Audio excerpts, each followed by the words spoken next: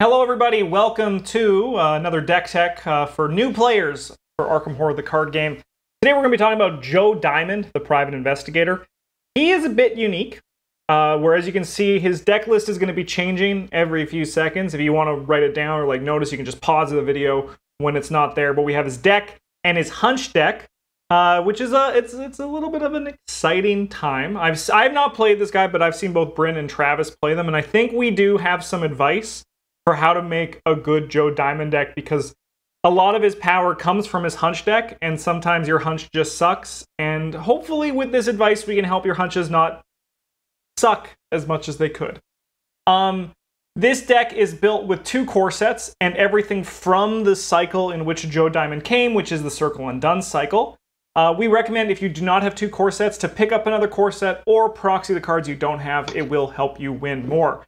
Which one of you two want to talk a bit about Joe Diamond before we get to the deck itself? You can do it, Bryn. Oh, okay. So, the most notable thing about Joe Diamond is that we have 4 in both our book and our fist, which means that we're pretty good at doing everything that we want to do. Mm-hmm. However, we only have a 2 in our brain and our foot, which means that we're very bad at doing the things that the game wants to make us do. Yes.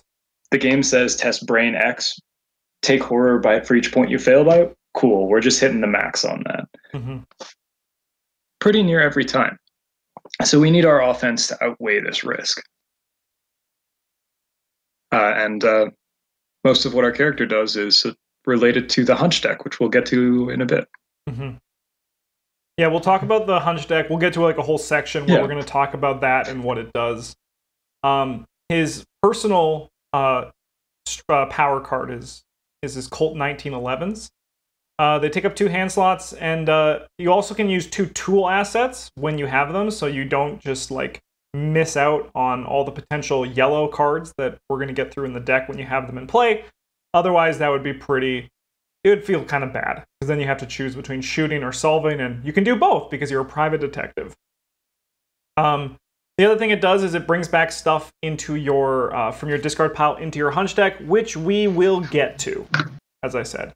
His unsolved case also relates all to his hunch deck, so let's talk about the deck, then we'll get to the hunch deck.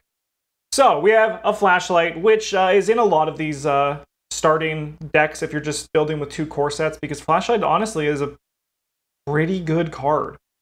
It's in a lot of starting decks, even when you're not playing with just 2 core sets in a cycle. Yeah, it's 2 money for effectively 3 perceptions. That's pretty okay. Yeah. It's also a tool, so you don't have to discard it. Yes. If you get your 1911s. We have the machete, which so we recommend if you're just starting out. You might have heard this thing called the taboo list. Don't play with the taboo list when you're just starting. Play with the cards as they were written to really feel the excitement and power. This is relevant for both Machete and Dr. Milan Christopher, which will come later. But so you might hear about the taboo list, but if you're just starting, ignore it for right now. So why is Machete good?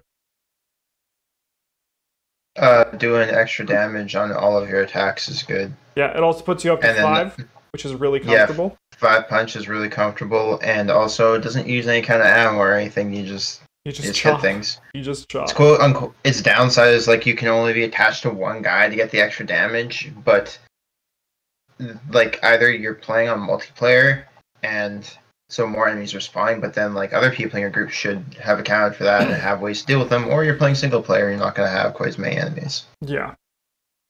We also got magnifying glass, which will help you in that other stat of investigating, puts you up to 5, which is very comfortable. It's fast, and it's also a tool, so you can have a magnifying glass when you have your sick-ass guns.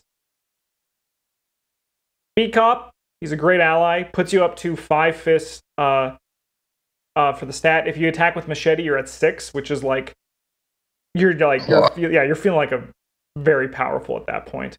You can also discard him to deal damage if you need to in a crutch, but he also will present 2 sanity soak for you as well, which, as Bryn was saying, treachery cards are going to be painful, especially ones that test brain, so that is nice to have that little buffer as well. The health soak isn't negligible either. There's a handful of treacheries that'll crunch you up for not making foot tests. Exactly, yeah. Dr. Milan Christopher, he helps your book out, so you can easily get to 6 book and 6 fist while investigating and attacking. with Joe Diamond. And he also pays for himself really quickly because you are going to be investigating and discovering clues. Well, you only have one ally slot, Dr. Milan, and also the B-Cop are both very powerful options. But for the most part, you're going to probably have to pick between which one. It's going to require a little bit of reading into what's going on in the scenario, what's more important, and what your teammates having going on as well, because you're probably a little more flexible than they are. Yeah. You do also have the added upside of whichever ally you play first, it's probably going to die at some point during the scenario. So you do want a replacement for it at some point. Yeah. Yeah. And honestly, I want at a certain point, one is just you're gonna know when it's gonna time to switch. It'll become obvious, right? Mm-hmm. Dr. Line Christopher on certain scenarios is very good in the early game because there's going to be a bunch of clues for you to get. And then it can generally transition over into a fighting climax. That happens in a lot of scenarios. You still need to get clues, but you can shift into fighting. So at a certain point, you can be like, all right, time for Beat Cop to come in here and start shooting people. Yeah. Emergency cash gives you resources, which is good. It's important. Blue and yellow cards tend to be a little on the pricey side. Mm-hmm. Some yellow cards. The yellow assets, anyway. Yeah, like Dr. Milan. Yeah, he costs Dr. Milan just pays for himself, so... Yeah, but you do have to have that initial 4 to pay for him. So, if you've played a machete and something else, you might not have any money. Mm-hmm. Yeah. You need more money. Deduction helps you get more clues quicker, which is just great. And Vicious Blow is like deduction, but for killing dudes. No, man, deduction is like Vicious Blow, but for deduction is like Vicious Blow, but for getting clues. I agree with that. So this is one thing that you might not be aware of when you're just starting this game, but this is a thing that we call the Asphalov hump, where a lot of enemies will have 2, 3 hit points, or 3 hit points is the common Asphalov hump, where a weapon won't get through it in one action. And stuff like Vicious Blow is good because it helps you kill things quicker and get over that bump and continuing to progress the game without enemies slowing you down. All right, we have Guts and Manual Dexterity. So Guts is very good. We say this all the time because the game fights you most commonly through brain, and then second most commonly through foot. And Joe doesn't have good brain, and he only got 2 feet. This helps you. Do I you... actually have 2 manual dexterities, only 1 guts in this list? You do, yeah.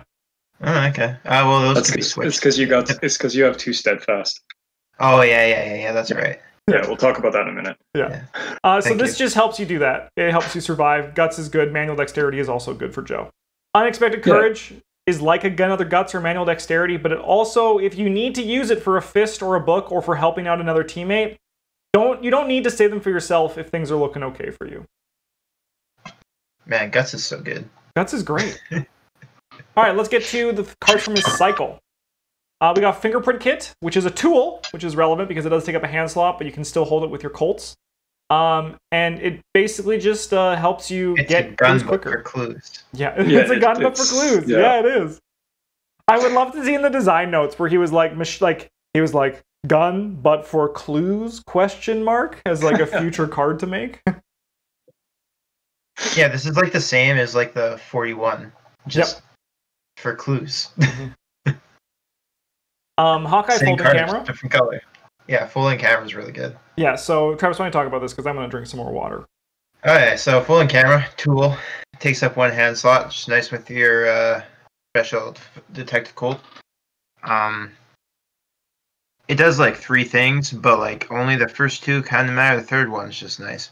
So whenever you finish, or whenever you're on the space, when the last clue is taken off of it, which you don't have to do, if one of your teammates does it, then you still get the little counter thing. Evidence, I suppose it's called. So after you get 1, you get +1 brain, which is great because it pushes your abysmal 2 up to a passable 3. Yeah. And then with 2 of them, it puts up to you get +1 book, which makes this basically magnifying glass. Mm-hmm. And then if you get 3 or more, you get +1 sanity, which is just basically heals the sanity, which is nice. Yeah.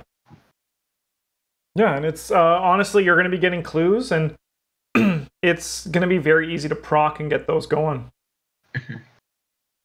Travis, why don't you also talk about Occult Lexicon because you're probably the person who used this most.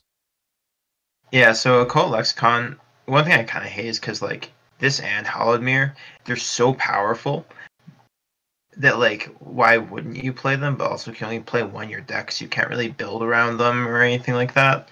I don't really like the limit 1 per deck as a power modifier, but anyway, when it comes to play, you get 3 copies of Bloodright. 1 goes to your hand, 2 get shuffled into your deck, and if the Cult Lexicon leaves play, then you have to get rid of all your Bloodrights too. Bloodright itself is an insane card, so it's 0 to play. It commits for 3 symbols, but like you probably are never going to do that. But it's draw 2 cards, then you discard up to 2 cards from your hand. For each of the cards you discarded, you can either gain a money or spend a money to deal 1 damage to enemy at your location, and it doesn't provoke attacks of opportunity. So this is like potentially 2 points. You play it and you just get 2 points of damage to something. Yeah. Like while also filtering the cards in your hand to better things. It's insane. And you're probably going to have resources because Dr. Milan Christopher is in play and been feeding you resource tokens. Yeah, like at the very least, it's like 1 free damage. Yeah. Yeah, and if you don't have any resources, this card makes resources too. Yeah, well, also you can do that. It also lets you sift through your higher cost cards to find lower cost cards if resources are an issue. Yeah. Like this card just does so much. Side note on it, you always want to play your Bloodrights soon. You don't want to hold on to them for like the opportune moment. If you draw 1, you should maybe be thinking about playing it in this turn or the next turn, because if the game makes you discard your Occult Lexicon, then you'll lose them. So yeah, also like playing Bloodrights gets you closer to other Bloodrights. True, because you draw more cards to your deck. So one thing to note, in my deck list, Hallowed Mirror, I actually coded the wrong color. We're going to get there next. We'll talk about that. It's supposed to be blue. Just in my deck list, I had a little brain fart, so it's there. I was like, did I not put Hallowed Mirror in this deck list? But yeah, it's just yellow at the bottom of the asset pile. Why don't you guys talk about Hallowed Mirror? It's the blue version of Occult Lexicon. I don't think it's quite so good, but like it is still very, very strong. Yeah, you get to heal 2 damage or 2 horror, or 2 horror. From either yourself or another investigator at your location or an ally asset, then draw a card. This does a great job of shoring you up against the treachery deck because, like we said earlier, a lot of the time the game's going to be like, make this test or take damage, and you're like, sweet, I'm going to fail. Take damage, please. Yeah, I'll take the crap checks, please. Takes up the accessory slot, which is really nice because blue doesn't have a ton of options for that. Yeah. Yellow's got a couple, but like, you probably don't want to play most of them as Joe. Yeah. And of note as well, the Occult Lexicon, it does take up a hand slots, and it's not a tool. So there is some conflict there if you need your shooty guns. But honestly, like, the purpose of both those cards is dealing damage. So, like, if you have one, you're probably fine without the other for the time being. If you assuming you have your Bloodrights in your hand as well. One thing I do like with the duality between this and the Occult Lexicon is like they're just really bleeding into each other's colors a little bit. And while I don't necessarily like that kind of effect or that kind of like sort of quote unquote color pie bleed, play Magic, I do appreciate like the mirrored aspect of them, where the blue one heals you and draws you cards. Which mirror. Yeah. And then the yellow one does damage, which is something that yellow doesn't get quite as much. Also, something you need to notice is that the blue one gives you brain, book, and foot skills, and I believe that the yellow one gives you brain, punch, and foot skills. Yep. Oh no, that one's book too. And punch. Wow, that was really weird. Of note, if this kind of conversation interests you when you're just starting Arkham Horror the card game, we're going to be releasing a list soon of cards that bleed into other colors. So that's just something that we'll be releasing on our channel in the next month or so. So if this topic interests you, subscribe if you haven't subscribed, and punch that bell to be notified when our videos go live. Nice. Curiosity. This it's kind of like a Guts, and Perception is the book one. I don't know. That's the one I play the least. It's mostly here to be extra Guts. Yes. This is why. It's a good point. I back up my choice of only having 1 Guts. Yeah. This is why there's only 1. It's more likely with Joe that you're going to only have the 4 cards in hand proc, but even then it's just a Guts, which is great. Guts is good. I think that Joe is actually one of the better investigators kind of for Curiosity right now, just because your cards cost $1 million money, so they're going to be clogging up your hands. That's fair. It's very possible that like you have a whole pile of cards that require hand slots or more money than you've got, or like you're probably not trigger the extra one, but you're probably never getting the 7 or more, but like you're going to have the 4 or more. Yeah, pretty commonly. Mm-hmm. Yeah, don't hold on to this waiting to have 7 or more cards in your hand. Yeah, because pitching it for double symbols, that's pretty much what this card's for. Yeah, well, Guts is good. Don't be upset if you can't play Guts Plus. Steadfast is Guts. It also can act as an overpower, but honestly, you're not going to need it that much with this build and just Joe's general stats. And you could probably commonly, assuming you aren't getting the shit kicked out of you, get the 10 or more health remaining. This one's like, part of the reason this one's so good is because you usually take damage by failing tests, and if you just use this, then you don't take damage, and then it's better in the future. Look at that. Look at that. All right. It's very snowball-y card. Yeah. I mean, more often than not, you're going to at least get the Guts level out of this. Like, if you have, like... If you're not getting the Guts level out of it, you're in trouble. Yeah, you're like, things ain't looking good. And at that point, you're just like, thank you, Steadfast. Thank you for even just giving me one brain for this test. Thank you for having any kind of symbol. Yeah. All right, let's go on to this hunch deck. So why don't you guys talk a bit about the hunch deck? So one of the... Yeah, you go ahead. Okay. One of the neat things about Joe is that his personal weakness doesn't live in his deck. So you only have the random basic weakness at the beginning of the game in your deck. What we have is this unsolved case in our hunch deck, which says if we didn't play it, we get less experience at the end of the scenario. Sometimes that's not really a problem. But even when it is, it doesn't actually cost 4 because cards out of our hunch deck cost 2 less. Mm-hmm. We get a stack of 10 insights plus the unsolved case. And we shuffle it every turn and reveal the top card, and you can play that card this turn for 2 less money. Mm-hmm. So even if you're paying for it, the unsolved case only costs you 2 resources. Yeah. It's pretty soft as far as weaknesses go. Yep, and it doesn't even if you don't do it, it's quite often where you flip the unsolved case and you're like, man, I would really rather just like do the thing I'm doing in this scenario than mess around with this. Like, it doesn't even affect what's happening now, other than you kind of get a dead draw on your hunch deck, which, man, that's going to come up a lot. Yeah, that's... yeah. Seeing both Bryn and Travis play this, there's a lot... Here's my advice. If you're playing Joe Diamond and you're just starting, you need some sort of reminder to flip the top card of your hunch deck at the beginning of the investigation phase. That's my first piece of advice. There's so many times I was playing Joe Diamond and I was like, oh yeah, I forgot to flip my hunch deck. Oh, well, I wouldn't have played that. Yeah, it's... So, like, a good thing is, like, maybe just figure out a method to remember to flip your hunch deck. That's advice number 2. That's advice number 1. Advice number 2, from what I've seen, is you're going to want cards as best as you can in your hunch deck that you can play consistently. Yeah, that's more of a thing when you have other sets, because, like, 2 core sets circling down, you're pretty limited with what you're playing. Yeah. So, like, let's talk a bit about, like, actually I think evidence and working a hunch are, like, the perfect example of what this could be versus what sometimes you have to get. Like, evidence is a good card, but it could just end up being a dead hunch because there's no enemies in play, right? No enemies in play, or there's an enemy in your play and no clues at your location. While working a hunch is basically just a free discover a clue if you can get to a location with a clue, which is very likely in this game. Of course, there are times where even working a hunch will be dead, but like that's just kind of like the Joe Diamond. It's just less likely. Yeah, like that's just like. If your hunches were always correct, they wouldn't be hunches. Yeah. Yeah, you'd just be a savant. Yeah.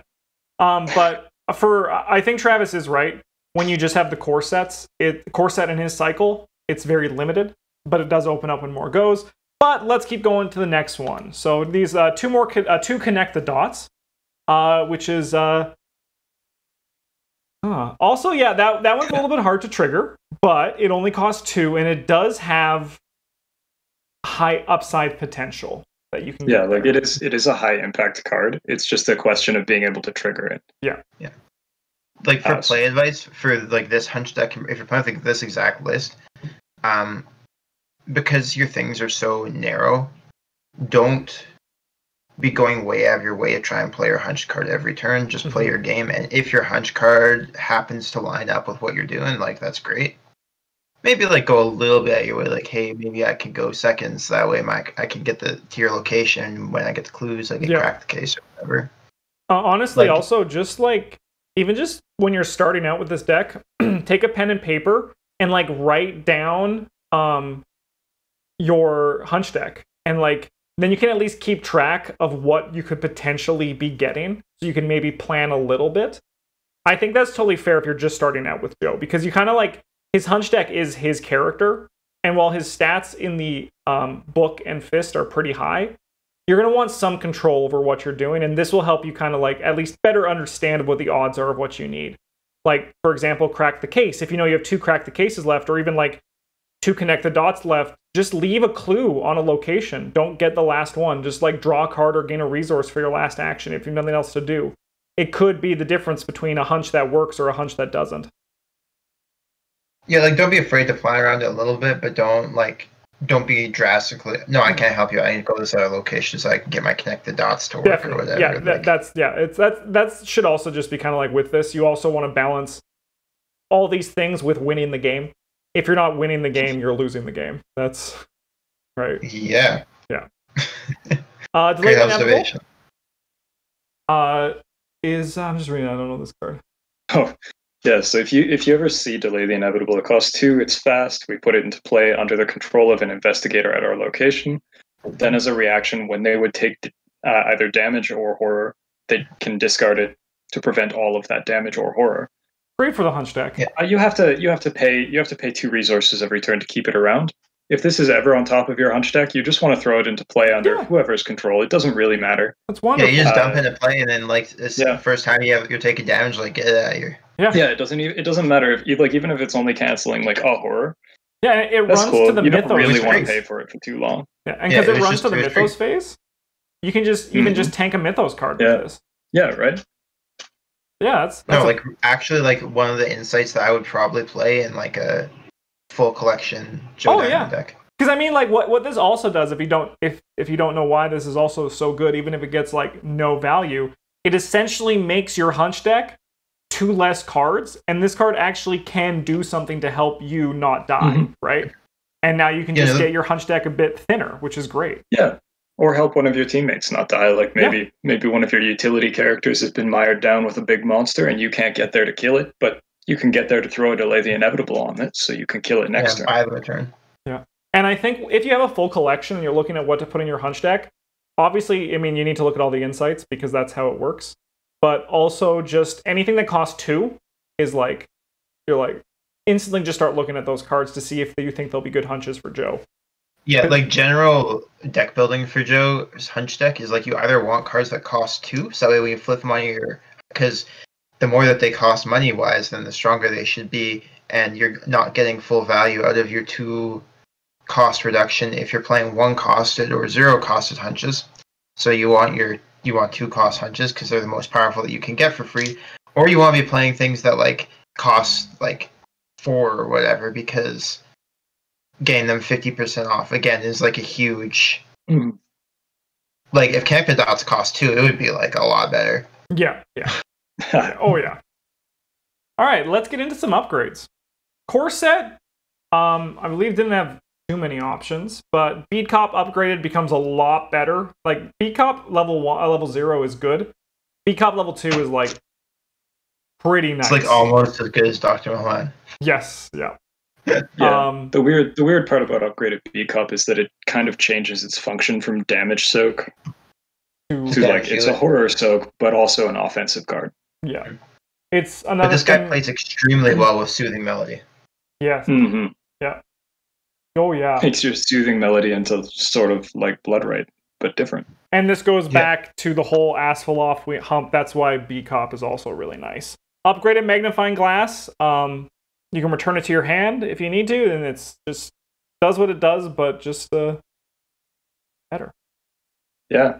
Yeah, that's like it's there for like throwaway experience. You know, it's not a priority. Can't afford anything that's like really good, but yeah, I got 1 or 2 experience kicking around. Yeah, it is also nice for this guy because his hand slots are so contested. Yeah. That, like, if you in the early turns you can throw out a magnifying glass to investigate better, but if you need to replace it with a machete, you don't actually have to throw it away. You could just put it back in your hand. And one thing for you guys playing, like, is something like Bandolier good for Joe Diamond if they had access to the Dunwich Legacy cycle?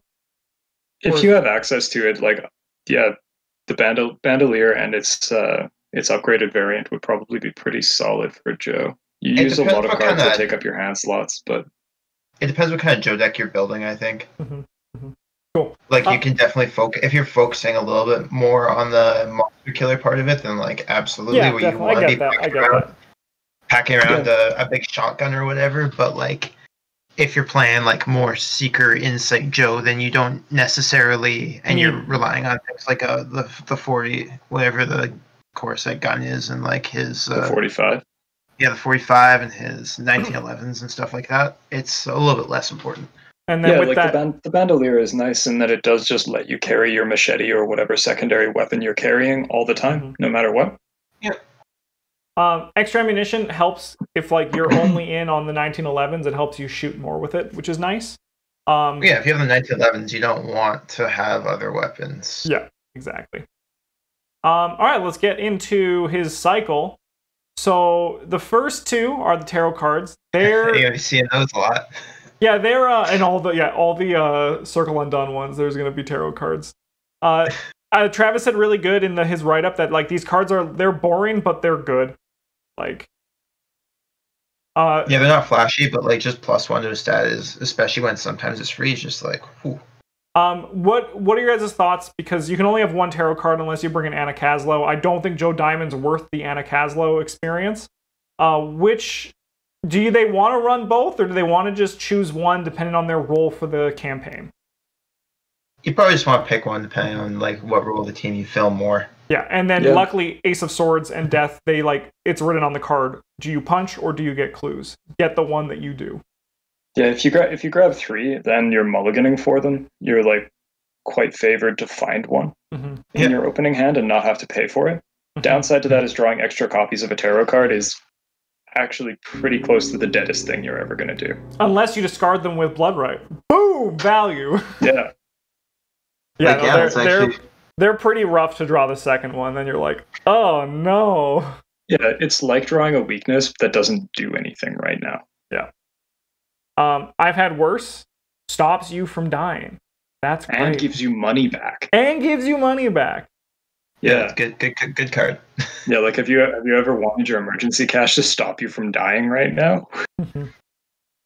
Glimpse the Unthinkable was in the write-up for the Hunch deck. It's an insight that costs 1.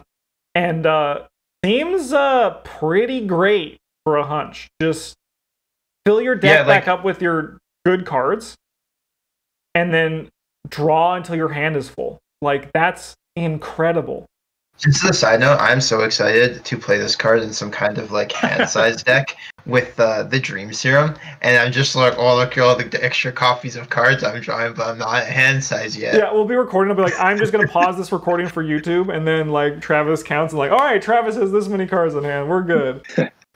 But, yeah, this is, like, another example of what I was saying earlier. Because, like, I've been interested in playing Joe Diamond, but, like, the Hunch deck scares me because I hate when I can't do something with my cards, right? And this is, like, so high value. It costs 5 experience, yes, but, like, it's so strong. And you can play it for just 1 action and no resources. Wow. Yeah, so, like, it fills with a slot in your Hunch deck where it's never going to be dead. I know that I said, like, you shouldn't be playing cards that cost 1 in your Hunch deck, but, like, this is probably a little bit of an exception. Oh, yeah. And then, like, it just reloads you. Like, if you need a weapon, it'll probably find you one. You need some way to get extra clues, probably find you one. You need some skills to make your foot and brain better because the game's beating you down, it'll probably find you that too. Correct me if I'm wrong, but, like, when you play a card from your Hunch deck, it goes into your discard, right? That's why a star effect puts them back. So, like, when you do Glimpse the Unthinkable, some of your Hunch cards you just leave them in your discard pile. You don't need to shuffle them back in, right? Because like, they're probably also, like, to be real with what this deck wants to do, weaker outside of your Hunch deck.